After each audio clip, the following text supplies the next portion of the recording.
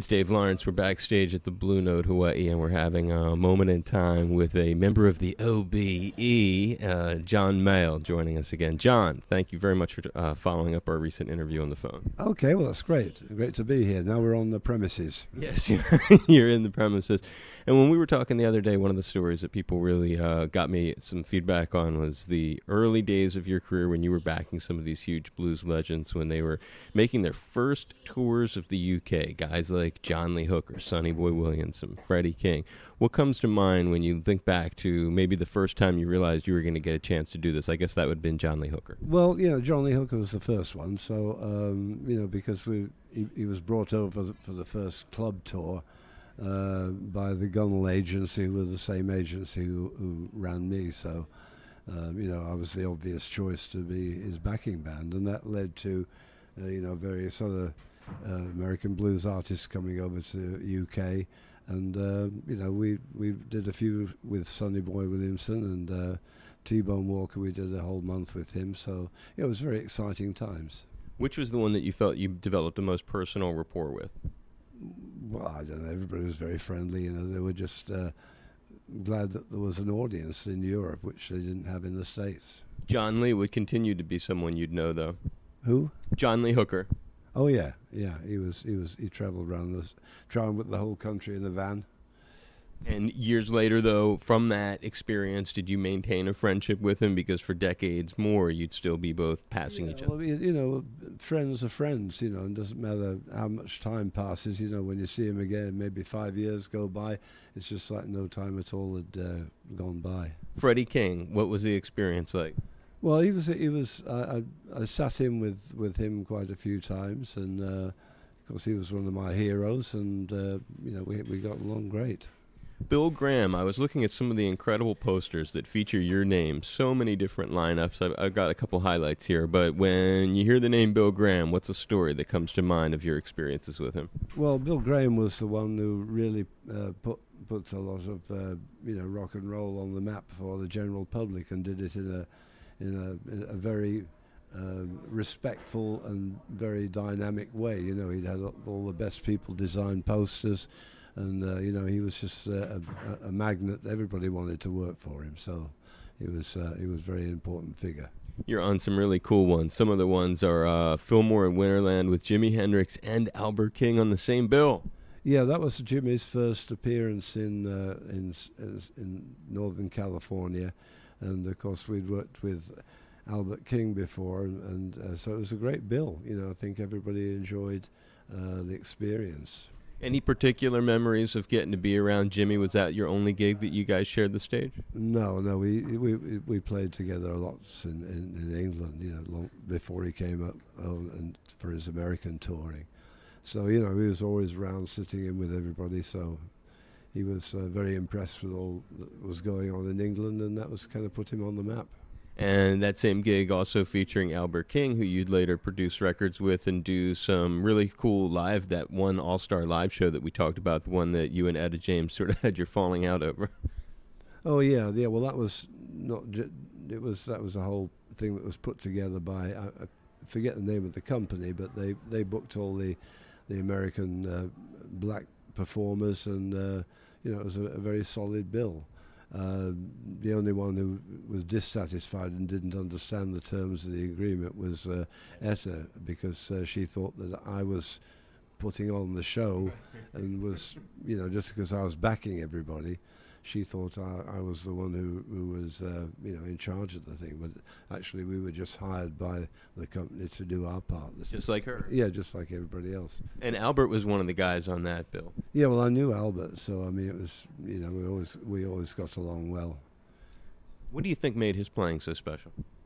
Well, all the best players have got an individual style that nobody else sounds like, so they're unique.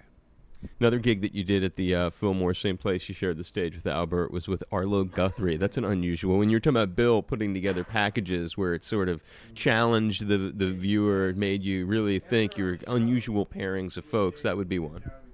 Yeah, well, I never met him before, or since. Well, I never met him then, so I don't know anything what to say about. But you remember the gig? Not really. We were working all the time. So sometimes you'd share the gig with people, and other time was with Larry Coryell and Argent at the Fillmore. Do you remember that show? I met Larry in England, I think, when he came over. But, we were all put on the same bill, I suppose. So when you guys would do some of those Fillmore shows, you wouldn't necessarily run into the Cats backstage. Well, yeah, we would, obviously. Obviously we would, yeah. But But you can't have no particular memory of the time with Larry Coryell. no, like I say, he was a friend. He was a friend, and we kept in touch. Bo Diddley, Muddy Waters, and yourself all at Winterland on the same concert. Yeah, I remember that's the only time I met Muddy face to face. So that was an exciting bill. And exciting for you on a personal note, I would imagine, as a blues fan. Yeah, I mean, it certainly was. Otis Spann was always one of my greatest favourites, so we got to meet him as well. A challenging gig was when Herbie Hancock Sextet, Elvin Bishop, and yourself all at the Fillmore West. Do you remember that one's a great poster? No, I don't know. That's so cool. Well, you've had a life of a lot of gigs. Sha Na Na on the same bill with you. That's an eccentric one. Do you remember that? Well, we play concerts, and you can be on the bill with anybody, but it's just a one night you're there, and so It doesn't always have an enduring impact. Not really. No, from a musician's point of view, it's like, okay, great, and Right, unless you have like a deeper connection with them. One of the quotes from the tour poster for this current tour of yours of Hawaii was B.B. King commenting on you as this essential part of the legacy of the blues. Do you remember when you developed your relationship with him? not really. I don't know. He was just always a great friend. Was that a sad loss? Do you remember? Was that did it hit you? Well, it's kind of inevitable. He wasn't in very good shape for many years. So, in my opinion, he shouldn't have been, playing when he had to sit down, and he was saying this.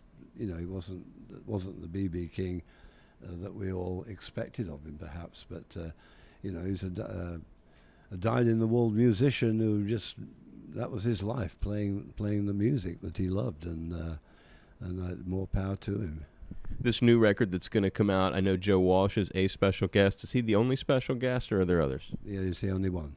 Did he reach out to you? How did he end up on the album? Well, apparently he knew the owner of the studio, the House of Blues studio where we recorded. So he requested to be on the album. So that's it. He came down and put his two songs on there.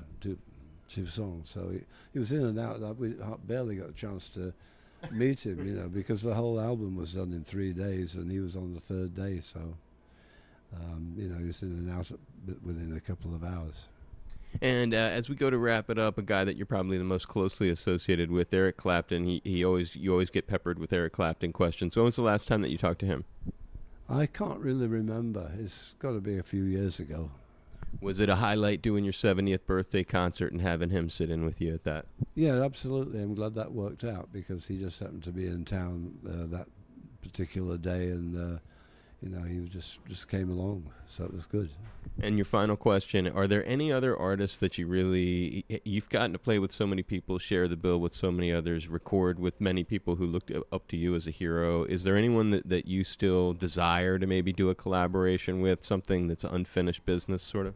It seems to me that I've done work with just about everybody that's on the planet, and I don't consciously think about these things unless they come up naturally, and it was the same like with Joe Walsh. I wasn't familiar with his blues playing at all, and it was a nice surprise that he wanted to come down and play with us. So, was that All-Star record something that just came about naturally, or had you intended to have all those guys with the Along for the Ride?